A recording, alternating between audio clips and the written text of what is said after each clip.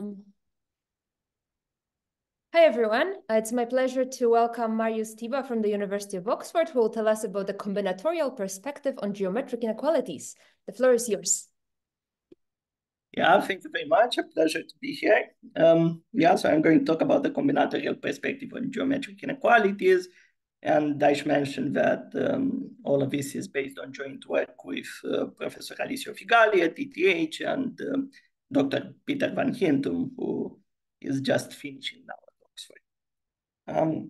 Let me start by saying that there is a vast literature on geometric inequalities and functional inequalities, and this is a very active research area connected with a bunch of important fields, connected with analysis, convex geometry, calculus of variation. And I think without a doubt, the most famous and oldest geometric inequality is the isoperimetric inequality that I'm sure you are all familiar with. And this in the plane just says that of all regions of a given area, the disk has the smallest perimeter. For example, square of area 1 has perimeter 4, a disk of area 1 has perimeter 2 root pi, which is like 3.5. Now, this isoperimetric inequality is just one of a very large body of important geometric inequalities that are connected to each other, and this include the Brunn-Minkowski inequality, Brekopper-Leinler inequality, Borel-Braskap-Lieb, discrete isoperimetric inequalities, Sobolev inequality, and the list goes on and on. I hope to touch on a couple of these in my 50 minutes. Now, I want to straight away to talk about very important research happening in this area. And to do so, I want to throw at you an equivalent form of the isoperimetric inequality. This says that if I is a region of area pi, then I has perimeter at least 2 pi. And the equality happens if and only if I is a disk of radius 1. By the way, I was slightly vague with what I mean by a region. I essentially mean any shape that is enclosed by a simple curve, no loops, that's it. So a major problem in this area is the so-called stability problem or the inverse problem, which in the case of the isoperimetric inequality relies on the following principle, that if we are close to equality in the isoperimetric inequality, then the region I is close to being a disk. And the results in this direction seek to quantify the two notions of closeness. And to give you a gist, I want to mention a classical result that's 100 years old of Bonassen. This says that if I is a region of area pi with perimeter at most 2 pi plus delta, so close to the absolute minimum, then I is sandwiched between two concentric disks of radii 1 minus root delta and 1 plus root delta. So in other words, I is very close to being a disk of radius 1. And to justify perhaps where this root delta comes from, let's take the example of an ellipse with major and minor axis, 1 plus root delta and 1 over 1 plus root delta. This has area pi and has perimeter on the order of 2 pi plus delta. And obviously, this ellipse is sandwiched between a circle of radius 1 over 1 plus root delta and 1 plus root delta. So this is where the root delta comes from. And to I want to begin this discussion by showing you a lovely proof of this result of Bonassen. That's purely geometry. So we are given a region R of area pi and perimeter 2 pi plus delta, and we want to show that this region is sandwiched between two concentric disks of radii 1 minus root delta and 1 plus root delta. Now, what's the obvious difficulty? The obvious difficulty is that we have no clue where the center is. So we have to take an educated guess of where the centers of the circles should be. And here's a perhaps counterintuitive guess that should become clear in a moment. Let's take a segment xy that divides the region R into two equal parts, in the sense that the segment xy divides both the area and the perimeter into equal parts. Not trivial that this segment always exists, but fun exercise to check that it always exists. Now we are going to take the the center to be the midpoint of this segment x1. And here's why this is a good choice of a center. Because we can construct now from R two other regions, R prime and R double prime, as follows. We can construct these regions by erasing one half of R and reflecting the other half in the origin. For example, we construct R prime from R by erasing the left half and reflecting the right half in the origin. By the choice of the segment xy, which divides R into halves, we have that R prime and R double prime have exactly the same area pi and the same perimeter 2 pi plus delta. But R prime and R double prime are symmetric in the origin. So now to show that R is sandwiched between two concentric disks at the origin is equivalent to showing that R prime and R double prime are sandwiched between two concentric disks at the origin, because R is sort of a hybrid between R prime and R double prime. So now we have the advantage, we reduce the problem to symmetric regions, R prime and R double prime. So let's assume that R is a symmetric region in the origin and seek to show that R is sandwiched between two concentric disks at the origin with radii 1 minus root delta and 1 plus root delta. Or in other words, we have to show that for any segment PQ through the origin, the length of PQ is between 2 minus root delta and 2 plus root delta. Okay, so let's fix one such segment PQ. And perhaps let's focus on the top half. Because the region is symmetric, the top half has area pi over 2, has perimeter pi plus, red perimeter, I guess, pi plus delta over 2. And we would like to evaluate the length of PQ from this. Well, the trick is to compare this against a sector of a disk. So let's construct a sector of a disk that has chord PQ and has area pi over 2. I claim that this sector of a disk has red perimeter at most pi plus delta over 2. And actually this again follows from the isoperimetric inequality, because if we make the disk whole and if we copy the bottom on the left, then these two regions have exactly the same area.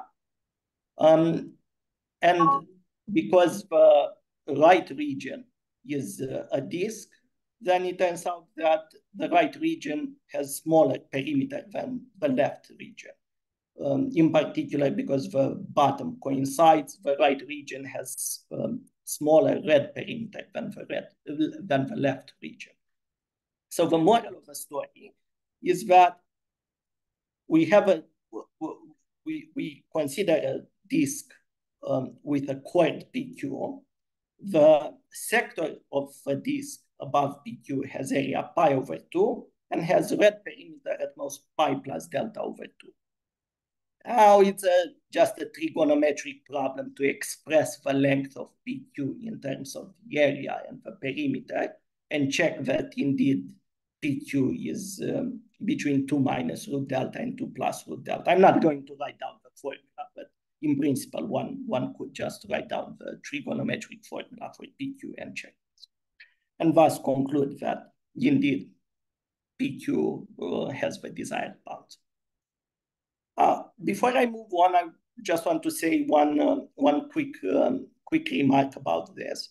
Namely, of course, the isoperimetric inequality also holds in higher dimensions. You would correctly guess that the stability of the isoperimetric inequality holds in higher dimension.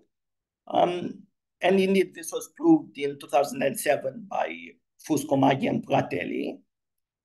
But it turns out that higher dimensions are much more difficult than the plane. And this was a remarkable achievement. Well, the inequality that I actually want to talk about is the Brunn-Minkowski inequality, which is closely related to the isoperimetric inequality, as I'm sure all of you know. The Brunn-Minkowski inequality actually implies the isoperimetric inequality. And to state it, let me introduce the notion of subset. So given two sets A and B in Euclidean space, we define the set A plus B to be all elements of the form x plus y, with x in A and y in B. Now, this appears supernaturally in geometry because if I take B to be a ball of radius r centered at the origin, then A plus B is just the so-called R neighborhood of A, is the set of all points within distance r from B.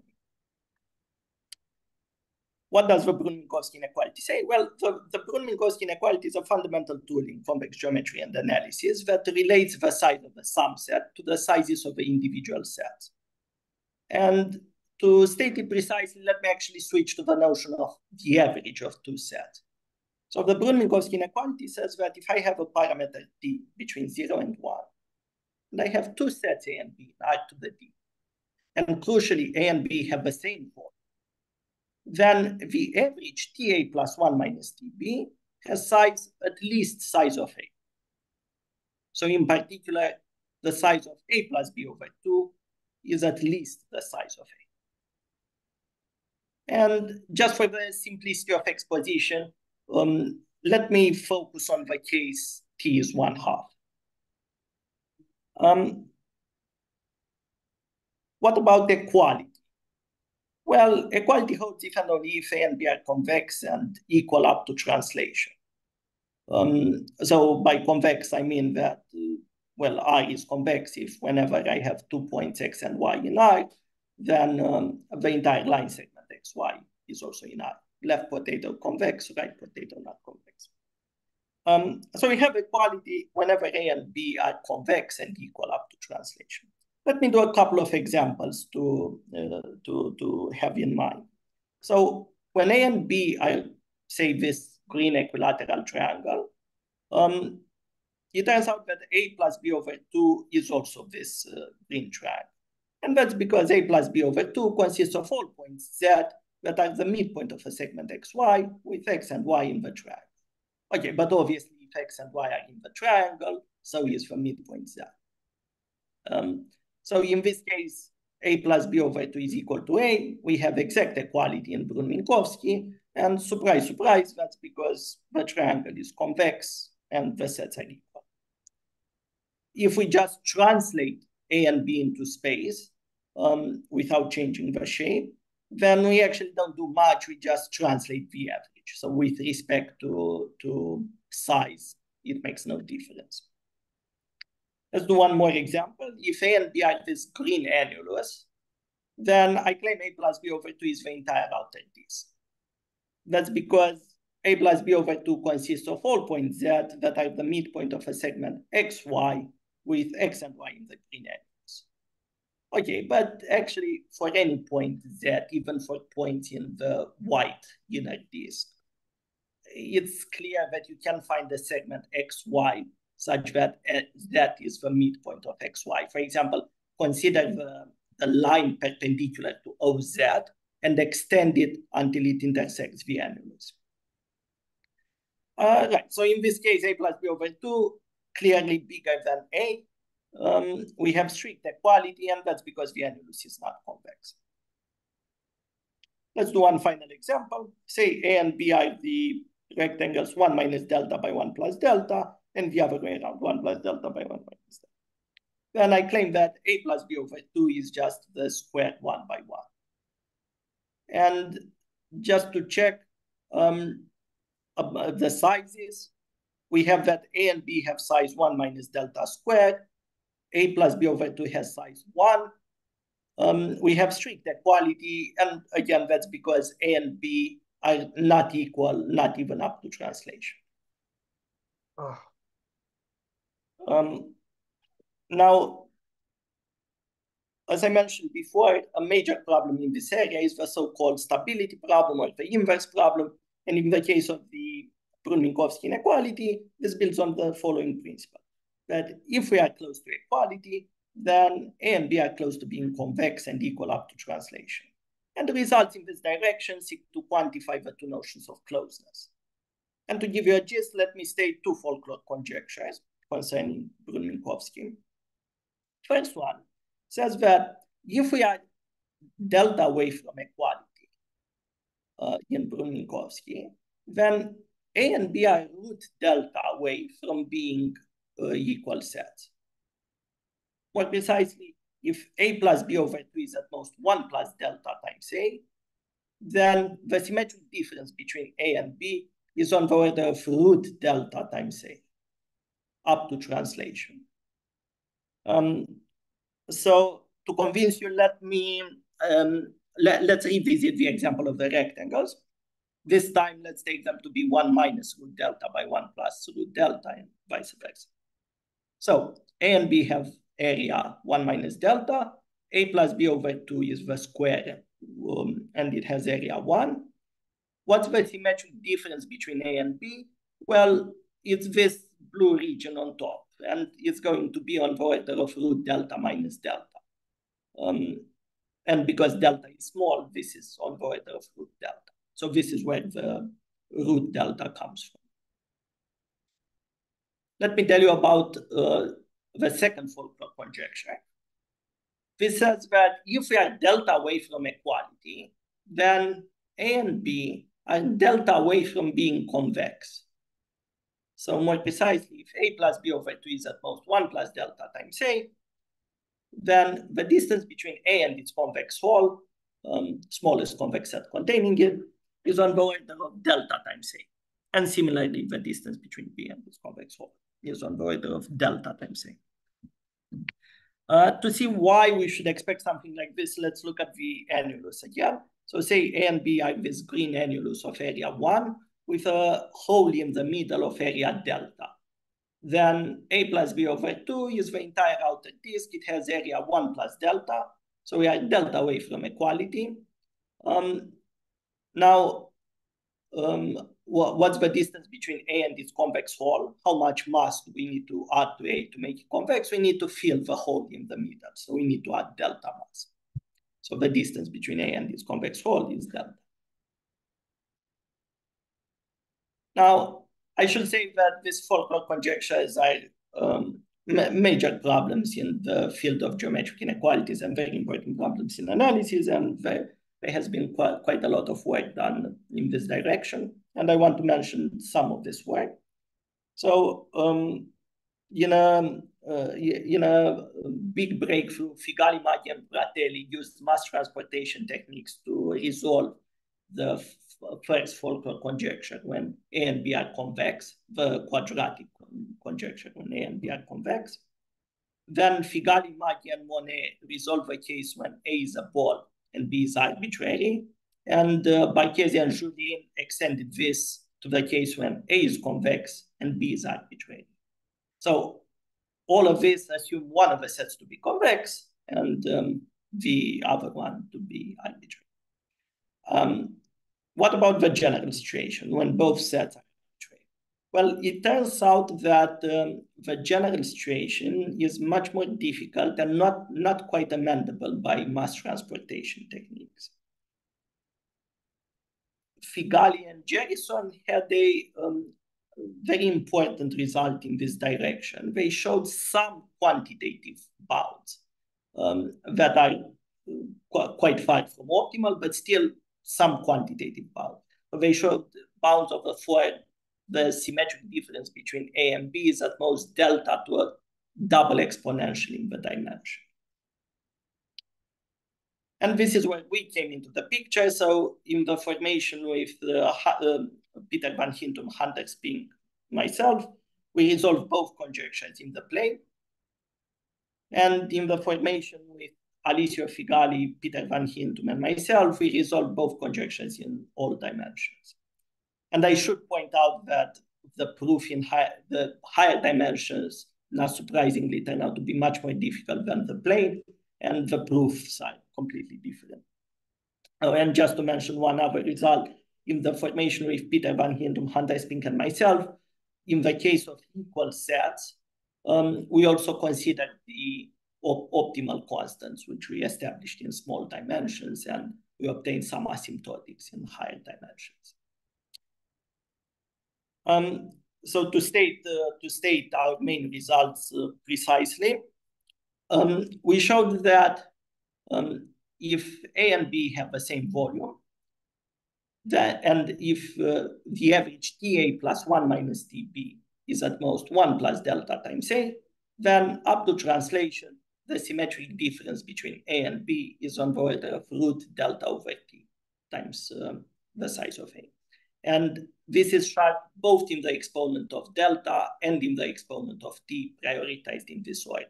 The example with the rectangles shows the sharpness. And our other main result says that in the same circumstances, the distance between A and the convex hole and the distance between B and its convex hole is on the order of delta times A, which again is sharp in the exponent of delta, as is indicated by the example of the animals. Now, for the rest of the talk, which is plenty of time. So, was there a question? Sorry, I thought there might have been a question. Yeah, for the rest of the talk, I want to show you a proof of our first main theorem, which is the square root stability result. And let me just start to set the scene by discussing the usual proof of the Brunn-Minkowski inequality. So the Brunn-Minkowski inequality just says that if A and B have the same volume, then the average A plus B over 2 has size at least the size of A. And let's assume that A and B are just finite unions of boxes. Always by abstract nonsense, we can reduce to finite unions of boxes. Well, what's the strategy? Well, we want to do parallel hyperplane cuts to partition A and B into a bunch of small pieces.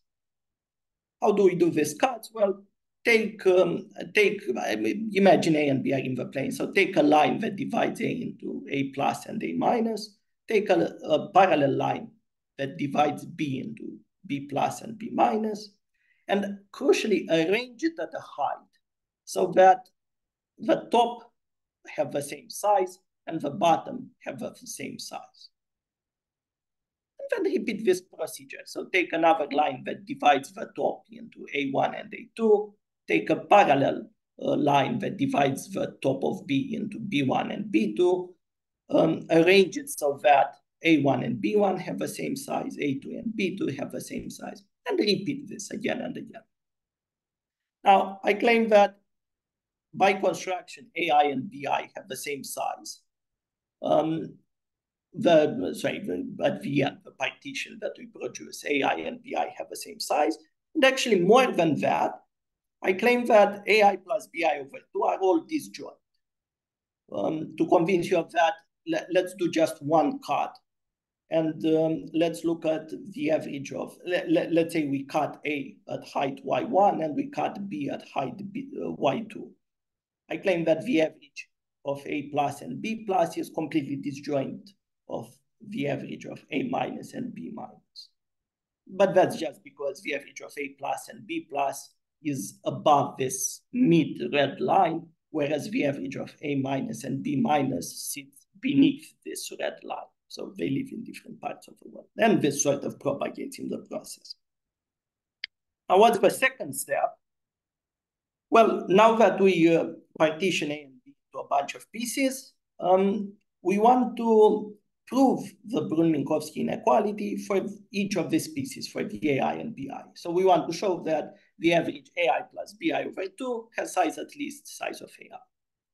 Why do we believe we might be in a better position to do this? Well, if we do enough cuts, because A and B are just unions of boxes, if we do enough cuts, the pieces, AI and BI, just become boxes themselves.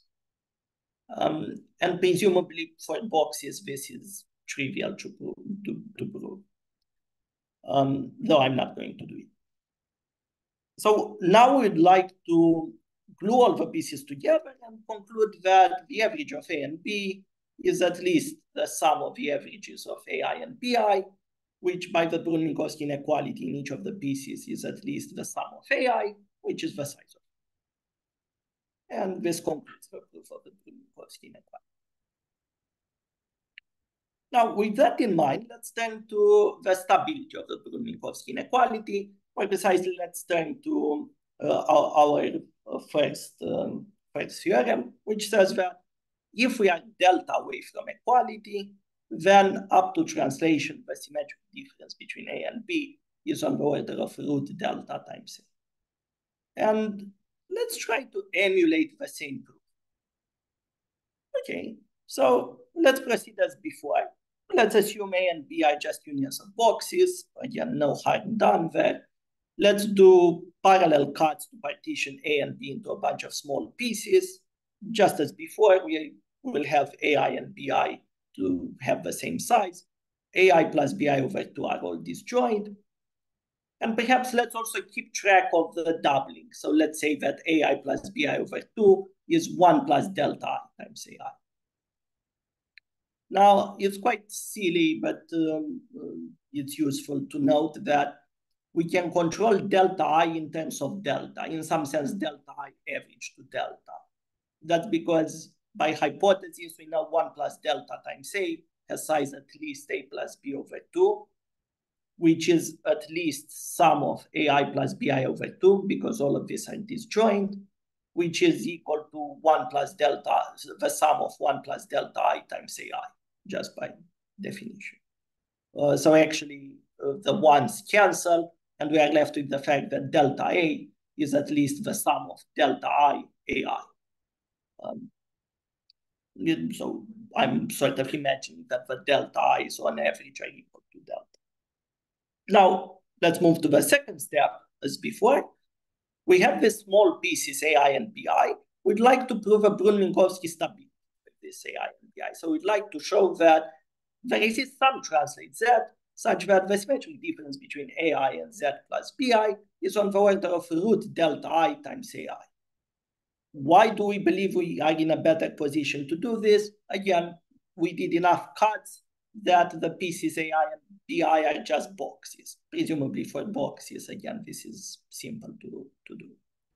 So now we like to glue everything together and conclude that the symmetric difference between A and Z plus B is controlled by the sum of the symmetric differences between AI and Z plus BI, which is controlled by the sum of root delta I times AI. Square root is concave, convex, one of those. So because delta I is average to delta, this means that this in turn is controlled by root delta times the size of A. And we are done. Now, this would be all nice and beautiful, except that it's wrong. And it's wrong because there's no reason for this translate Zi to be the same. In other words, we might be in a position to prove that up to some translate Zi, the symmetric difference between AI and Zi plus BI is small. But there's no reason why this translate Zi need to be the same. For example, of course, you can translate A1 so it perfectly overlaps B1. You can translate A2 so it perfectly overlaps B2. But there's no way to translate, to do this simultaneously, to translate A1 and A2 simultaneously to overlap B1 and B2. And actually, in general, it's even worse than that. Not only that the translates are not the same, but if I give you two shapes, A and B, and I ask you for the optimal translate that minimizes the symmetric difference, there's no way to get a good grip on what that translate is. It's hard to guess what it is. However, for certain sets, for certain shapes, maybe we can guess what that optimal translate is. And this brings me to the ideas of cones and cone-like sets. So what's a cone? A cone is exactly what you would expect. A cone with a vertex at the origin. We'll always have cones with vertex at the origin. It's just the intersection of a bunch of half spaces where the hyperplanes just go through the origin. So in the plane, a cone is just an angle. No, nothing fancy. What's a cone-like set? Well, a set X in C is 100 C-like if it's sandwiched between the ball of radius 1 over 100 and the ball of radius 100, centered at the origin. So in other words, a set is cone-like if it's not too squished or if it's somewhere between the two balls. I should also say that the cones we'll work with could be super narrow, but they are not too wide. They are at most, 100, at most 179 degrees in the plane. Right, now why do we care about cone-like sets? We care about cone-like sets because for cone-like sets, we can have a pretty good guess at what the optimal translate is that minimizes the symmetric difference. And here's the result. Say we have a cone C and two cone-like sets inside C. And say we are in the usual setup, X and Y have the same size, X plus Y over 2 is at most 1 plus delta times X. And say that we are told that for some mysterious translate Z, the symmetric difference between X and Y plus Z is small. Then it turns out that the symmetric difference between X and Y themselves is also small. So in other words, the optimal translate is the zero translate up to multiplicative factors. Yet, in other words, the best way to place the sets in the plane is with the vertex at the origin. Now, perhaps, let me check how much time I have. I'm doing good on time. So let me say a couple of words about why we should expect this to be true. So let's take, let's look at the sets X and Y plus Z. Oh, and let's take an affine transformation so that the angle of the cone is 30 degrees. We can always do that. This in particular forces the sets X and Y to have essentially constant size because they are sandwiched between two balls of radius 1 over 100 and 100. Now, I want to investigate this translate Z. How big can Z be? I claim that Z, the size of Z, is on the order of root delta. Now, to show that, it's enough to show that these heights H1 and H2 are on the order of root delta. And let me justify why H1 is on the order of root delta. Let's consider this red region here. So let me unpack a bit. This red region is inside the symmetric difference between X and Y plus Z. More precisely, it's in this guaranteed part of X. So it's in X intersected with the ball of radius 100. And yet it's outside the translated cone C plus Z. That's why it's inside the symmetric difference between X and Y plus Z. Now, what do we know about this region I? Well, because it's in the symmetric difference of X and Y plus Z, and we know the symmetric difference to be small, we know that the region I has size of order root delta. Now, what else do we know about this region I? Well, it's essentially a trapezoid with the long base 1 over 100, angle 30 degrees, and height H1. Okay, but a region like this has area essentially constant H1. So it must be that H1 is comparable to root delta. And similarly, we can show that H2 is at most root delta. So this concludes the claim that Z is on the order of root delta. So what's the point now? We have the sets X and Y plus Z.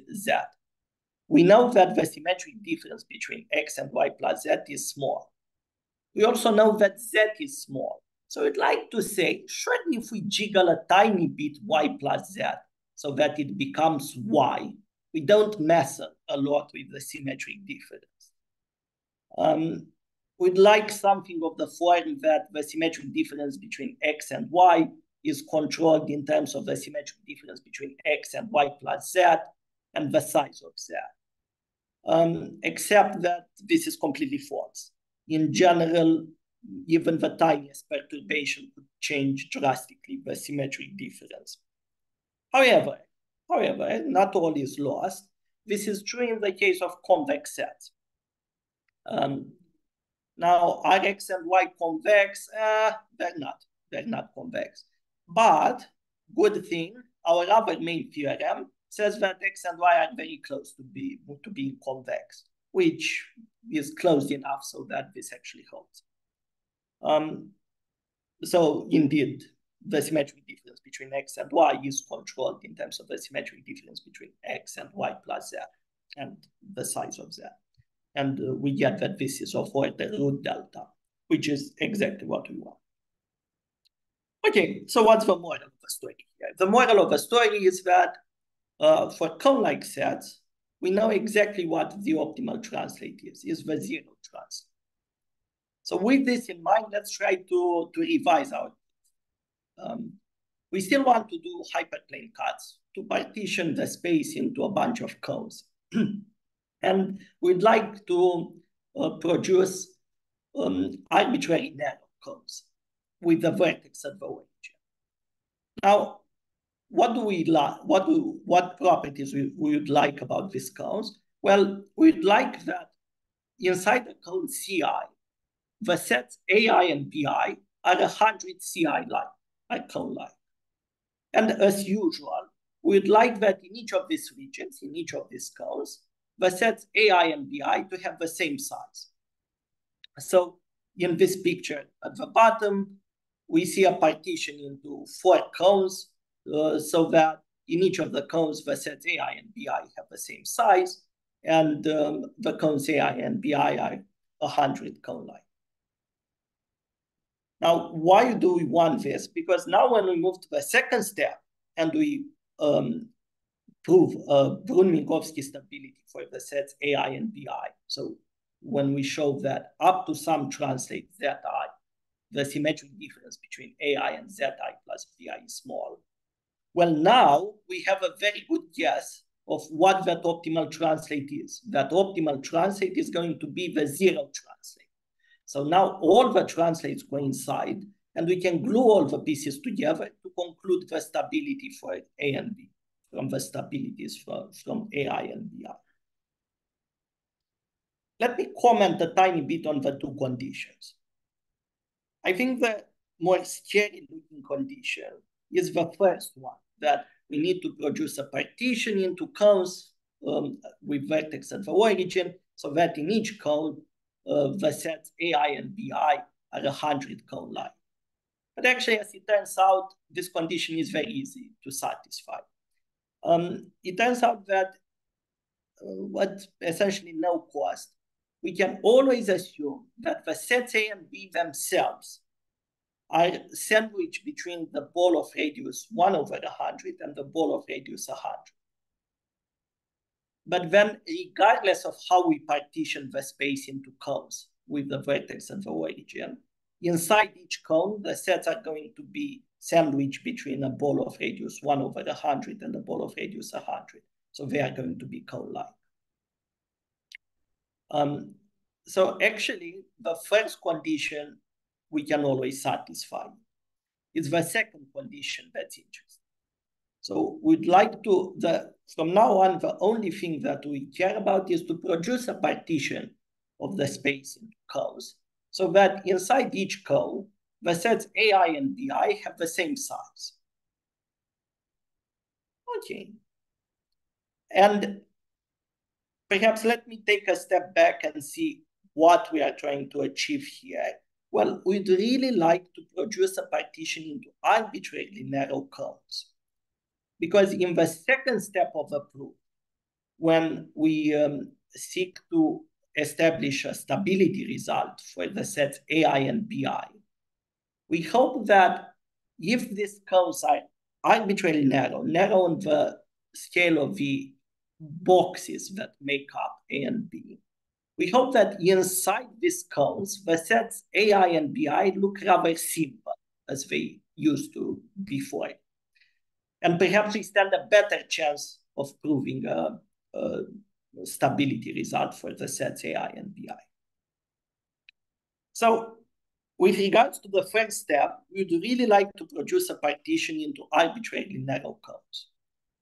And in turn, we'd like to have a move that allows us to refine a partition into narrower and narrower cones. So here's the refining. And let me describe it in 3 dimensions. Say we have a cone, CI. We have a partition into cones, and one of these cones is good in the sense that inside this cone, CI, the sets AI and BI have the same size. And fix a line L that goes through the range. I claim that there exists a plane H through L, which partition the cone CI into 2 smaller cones, such that in each of these smaller cones, the sets AI and BI have the same size. In other words, there exists a plane H through L, so that on each side of H, AI and BI have the same size. Now, why is this true? Well, it's essentially, the proof is essentially one way. Just rotate 180 degrees.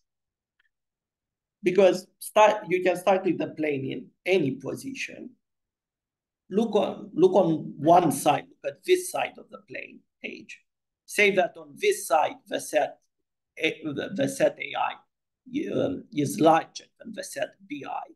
And then rotate the cone 180 degrees around this line L. At the end, on the same side, the set AI will have size less than BI. So it must be that at some intermediate stage, the sets AI and BI have the same size on each side of H.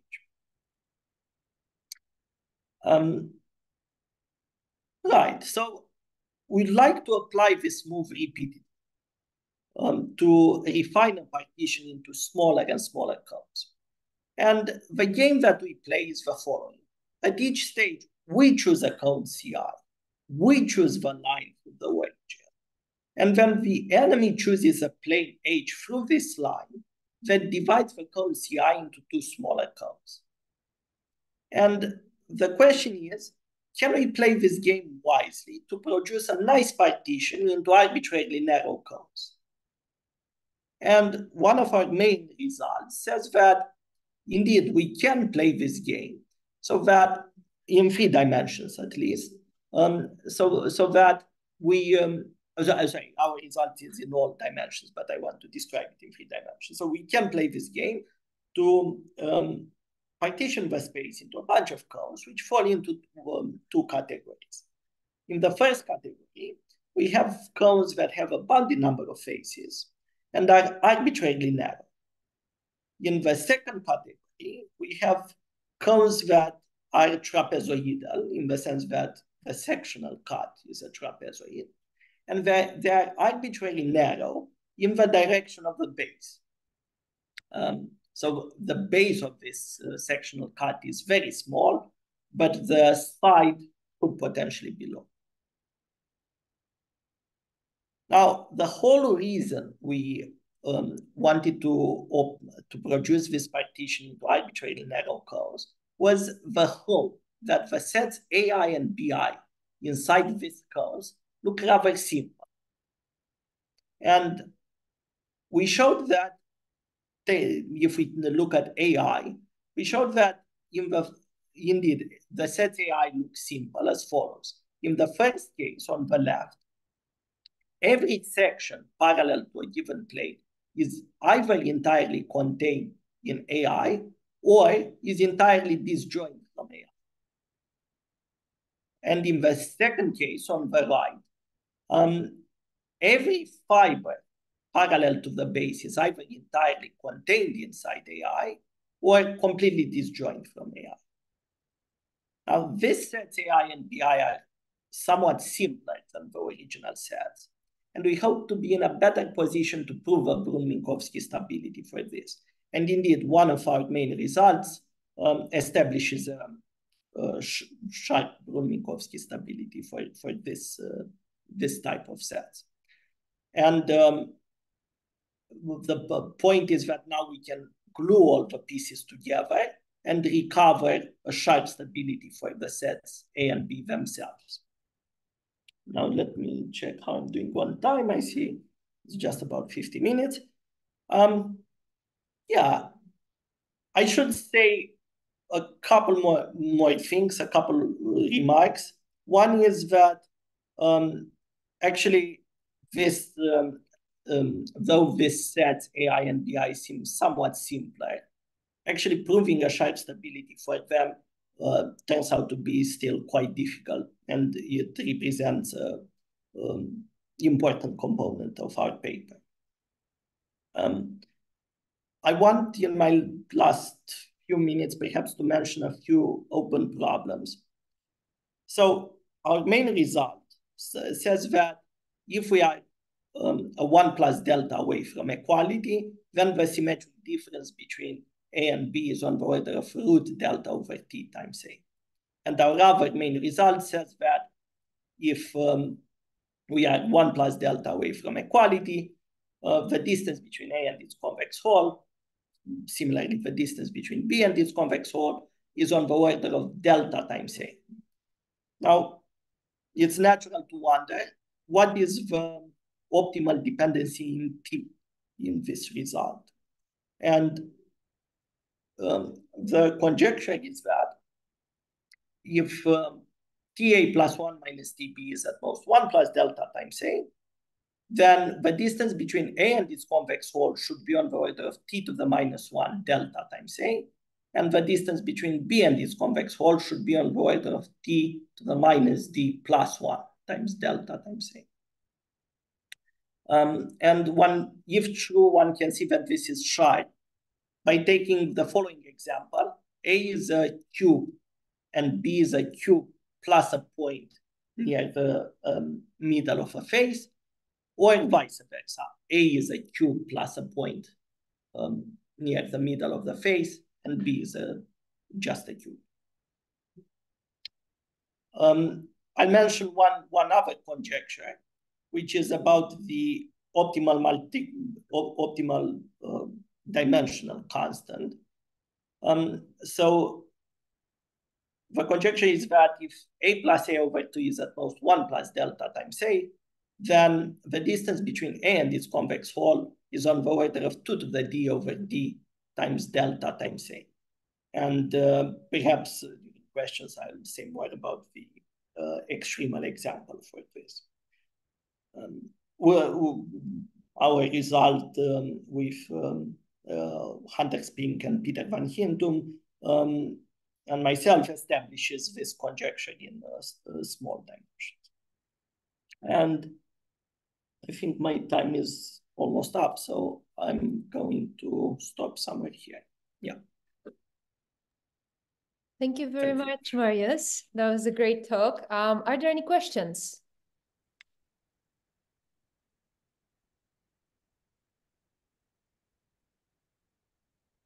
Would you mind telling me a little bit more about this extremal example? Why the 2 to the D? Where does it come from?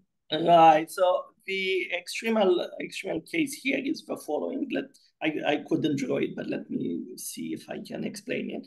So it's a cylinder. We take A to be a cylinder that has as a base a simplex. And above the top base, let's say, of these cylinders, we consider D plus 1 points hovering above the base, one above each vertex of this simplex at the same height. If one does the calculation, it turns out that this would give 2 to the D over D. I see. Okay. Are there any other questions? If not, let's thank our speaker again. Thank you so much. I'll stop recording now. Thank you for having me.